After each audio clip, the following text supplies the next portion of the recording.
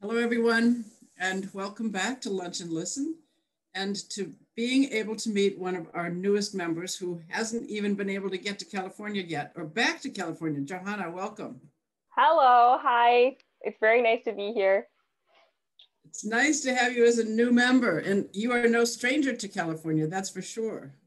You No, spent a lot yes, of years here. I was in Los Angeles for 5 years while I was studying at the Colburn School. So I lived right there in downtown for 4 years for my undergraduate and then 1 year for my postgraduate professional studies. And you, during that time, you played with the Colburn Orchestra and also a lot of chamber music, if I read your bio correctly.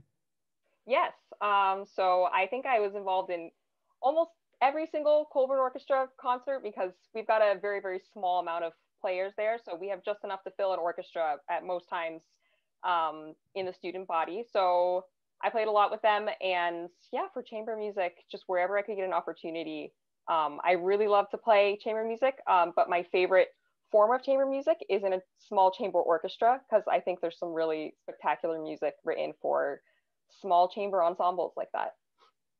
Which of course we're getting to know better and better now in this COVID time when we can't return to a full orchestra. Um, so when did you audition for the orchestra? Do you remember that day? Yes, I think it was either November 4th or 5th in 2019. Um, I took the train down from Los Angeles and yeah, I came in, I played on the first day, and I think I had to come back and play a couple more rounds after the weekends. But yes, it's hard to believe that that was back in 2019. It is hard to believe. And we were really ecstatic that day because you were joined by other new colleagues out of that same audition, as I recall. Mhm. Um, how do you prepare for an audition? You've graduated, you've been active playing as substitutes in orchestras, playing chamber music, but you know, getting that job and deciding where to apply and where to travel to. Obviously, this was a train ride, so that kind of made it easy as opposed to across the country. But how did you actually prepare for that audition? Well, I think every musician who kind of has it on their radar that they want to be actively auditioning for and preparing for auditions, they kind of have their list of standard excerpts that they're always working on. Um, and I think in this case, for this audition, I had that list of excerpts. You know, you've got your 10 that you know are going to be on every audition, right?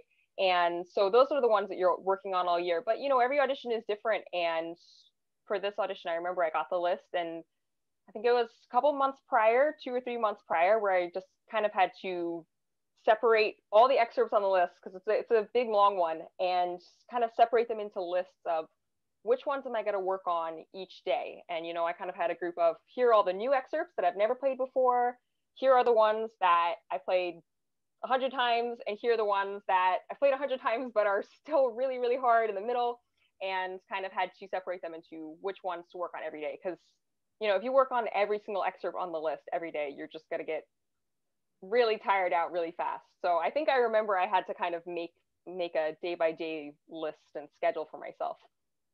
So, what composers are on that list? What composers? What parts of for the viola are particularly noteworthy in terms of audition lists? Well, Strauss for sure. I think Strauss writes some of the hardest string parts. I mean, it's for every instrument, very, very difficult parts.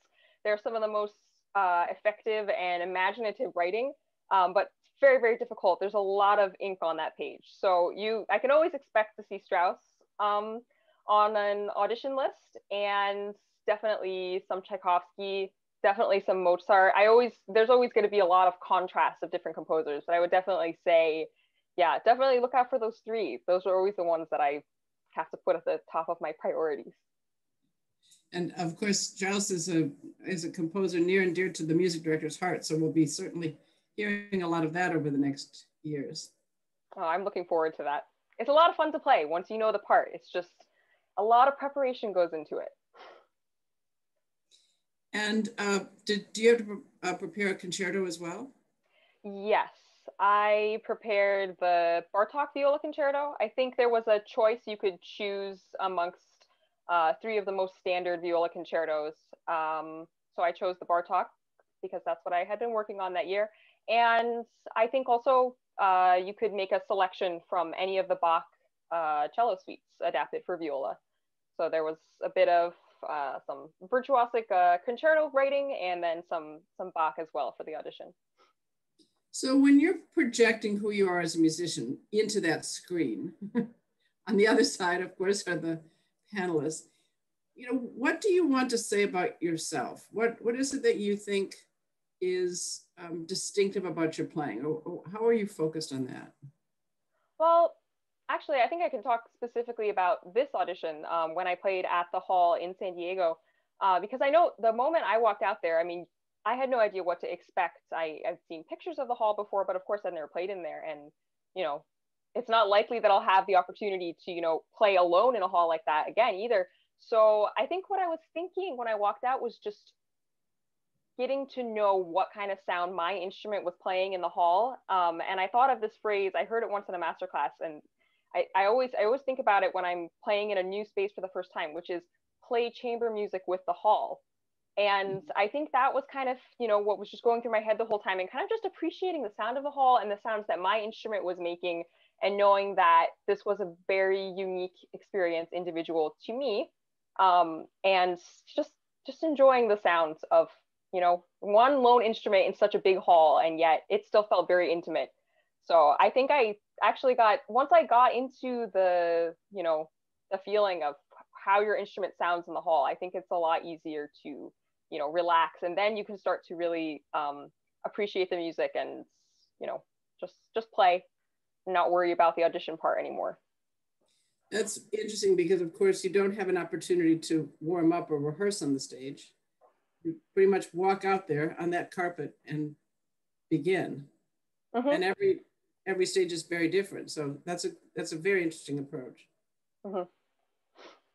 Well, it was a very nerve-wracking experience for sure. But I have always found that keeping that mentality and just trying to make the most of the beautiful sounds that the hall is giving back has always helped me a lot to calm down and get control of my nerves as best I can.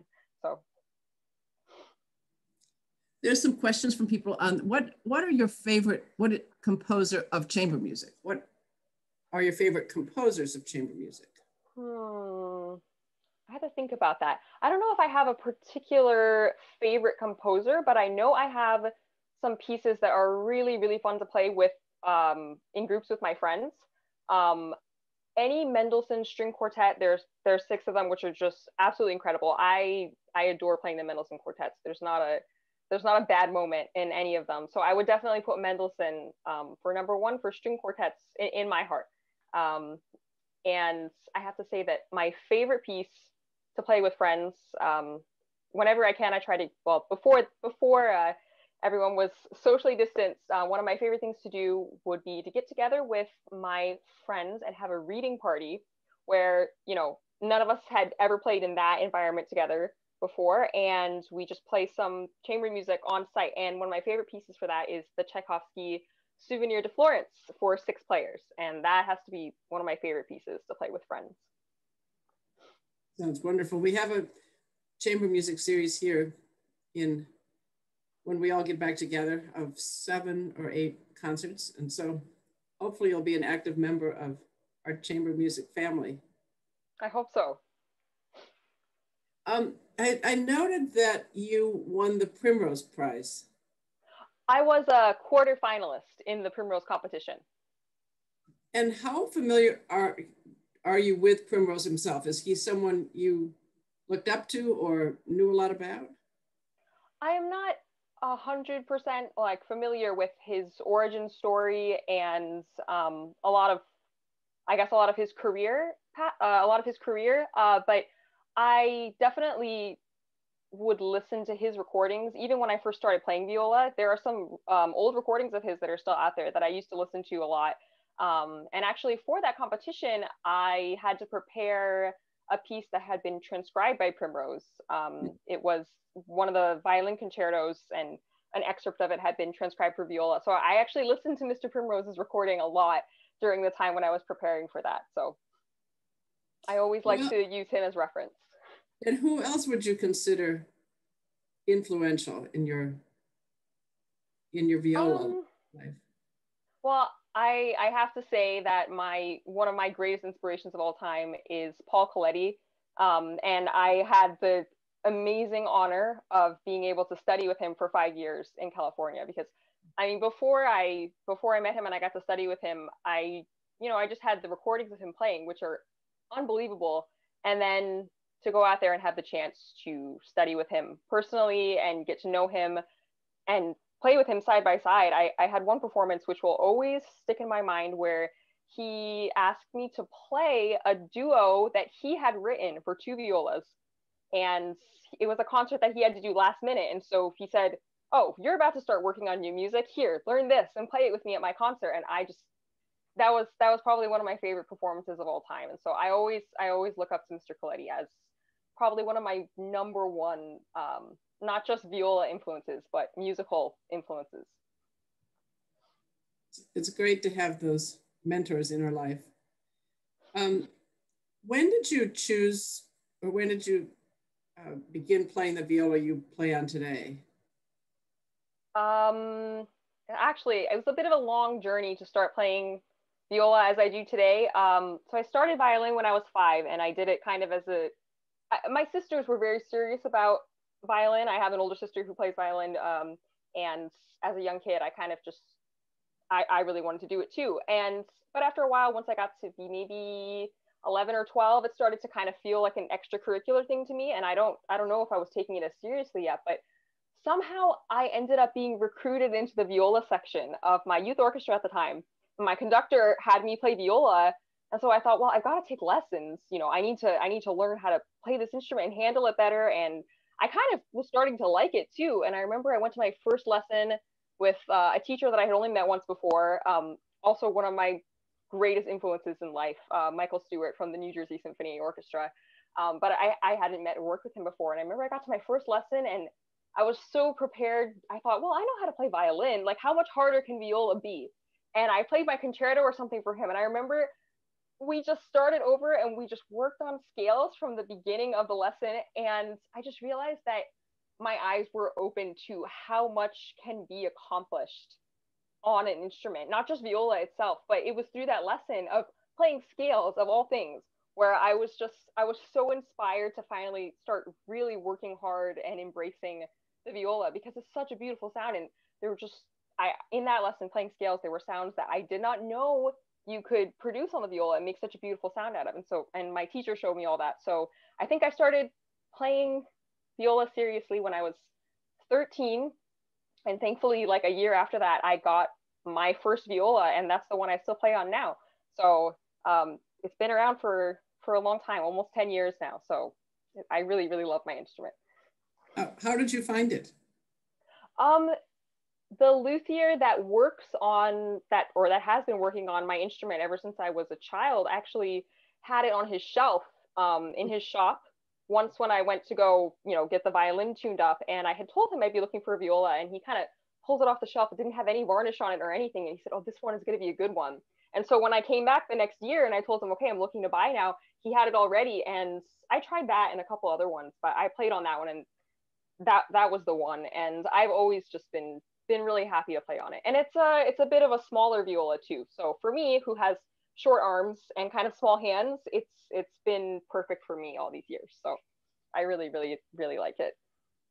So, what would you say was the surprise? What is the biggest difference in terms of just the technique? Is it? I think for viola that you get a little bit of a, well, I don't want to say delay, but you definitely do have to work a little harder with the resistance of the strings and the bow on the strings. And that's why my friends always give me such a bad time about it when one of them has their violin and I say, "Oh, can I try your violin for a second?" And I'll pick it up and I'll say, "Oh, it feels a little bit easier than viola," which of course is not true, but it's just there's that slight, switch, which is, oh, the strings on the viola just take that little bit more effort to kind of and you kind of have to adapt how you're going to get the sound out without, using too much energy. But it definitely is a different approach of kind of pulling the sound out of the instrument on the viola.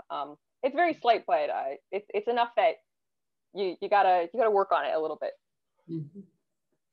So obviously you were at Colburn. You may be came down to San Diego from time to time. Maybe I don't know if you even knew the city.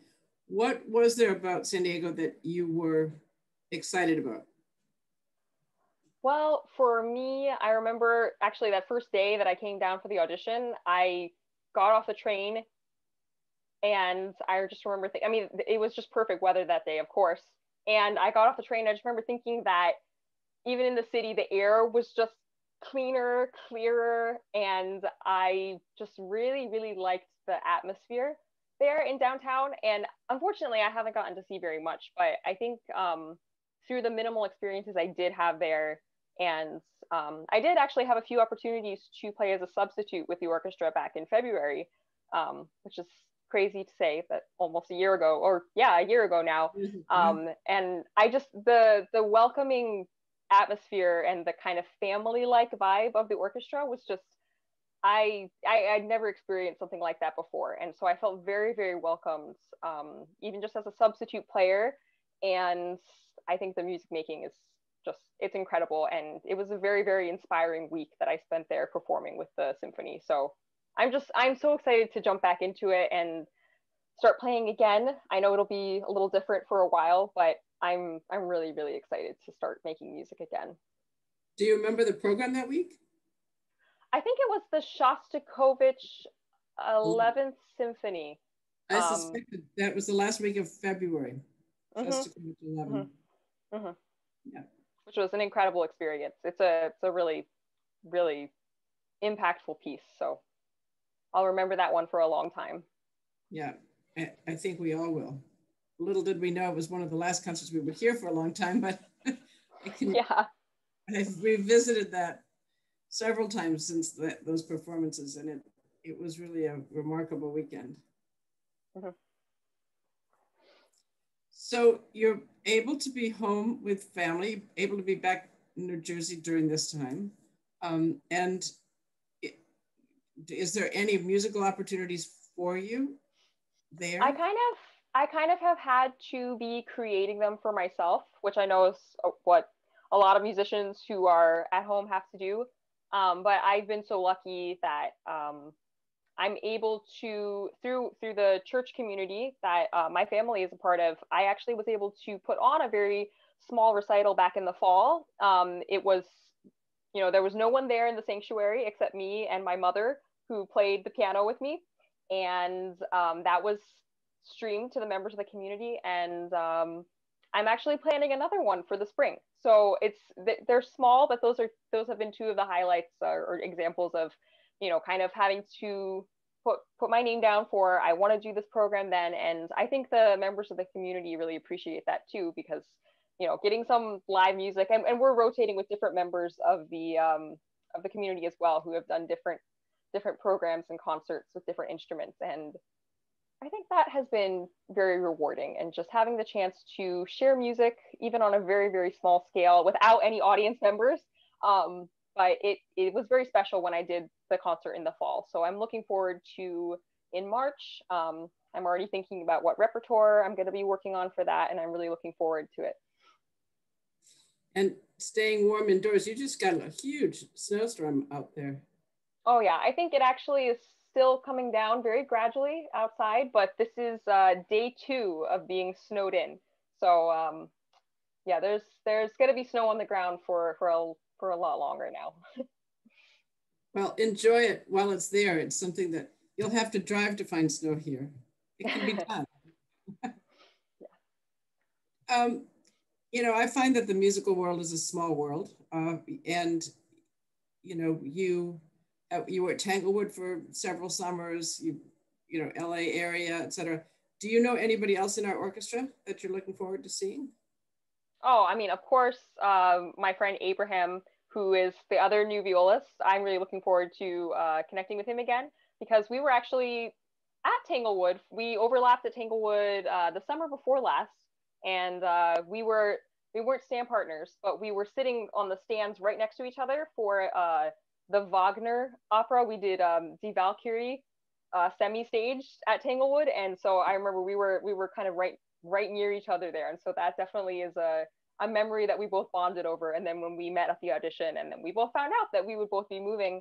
So yeah, of course, I'm really looking forward, and I got to meet a good number of members of the symphony while I was there that week. So just looking forward to kind of reestablishing those relationships and forming new connections when I get there. We seem to have a number of Colburn graduates in the orchestra, so um, I'm sure no matter what, it will be a warm welcome. And Alexander is playing, I think, this week. I think he's on the stage, if I heard correctly. I think so, yeah. And balancing the preparation for concerts and rehearsals, do you have other passions that kind of keep that going? What other interests that you look forward to pursuing in San Diego?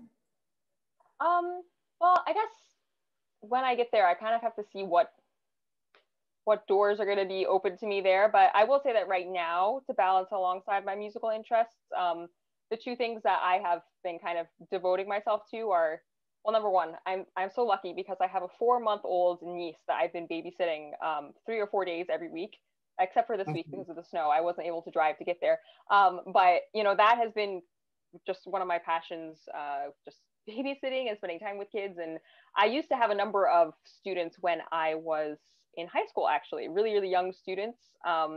So that's definitely something I'm hoping someday I can teach younger kids again. And another one of my passions is when I was younger, I had such my hobby was sketching and drawing and doing all kinds of arts, different mediums. And when I was in school, I didn't have any time to do that at all. It's like I took a 5-year break from any of that. And so when I came back to trying to, sketch and create things again, after, this past March when I came home from California, I just thought, I haven't done this in 5 years. And of course I hadn't practiced at all, but I have to say I'm a little grateful for the extra time, because not only was I able to work on, viola without any stress or, events coming up or performances I had to prepare for, but I had time to, work on this other skill like my sketching. And actually I think I improved a little bit in the past couple of months. So that's something I'm looking forward to I don't want to lose that again for another 5 years. So I'm going to try to keep that as a hobby even when I'm there. Well, there's beautiful sketching to be done for sure. A lot of inspiration in this incredible landscape here. Absolutely. So when you arrive, you'll let us know how we can best welcome you and support you. I know you're absolutely right about the orchestra. It has a very good and welcoming culture, and it lasts. I think people there take care of each other. It struck me when I came here as well, and I think it's one of the great strengths of this orchestra. But we can't wait to see you. We'll be keeping you up to date as to when we think concerts are going to start again, but certainly we have a robust virtual upcoming, and so we'll be in touch with you. I think you have another piece that you recorded for us. Can you introduce that? Yes. My last piece is the Max Reger solo viola suite. And this is the third of 3 solo viola suites that he wrote. And this is my very favorite of the 3. I think it's so beautiful. It has a very, the first movement is a very kind of somber reflection movement. And then the second movement is this kind of crazy little dance. And I just really love the piece. So I hope you enjoy the piece. And thank you so much for having me here for this segment today. It was a lot of fun. And I'm so glad I got a chance to get to know you, Martha. And thank you, Jennifer, for everything and for arranging everything. Well, we're delighted to welcome you and can't wait to have you here in person. And thank you for participating today and for preparing. Great. Thank you.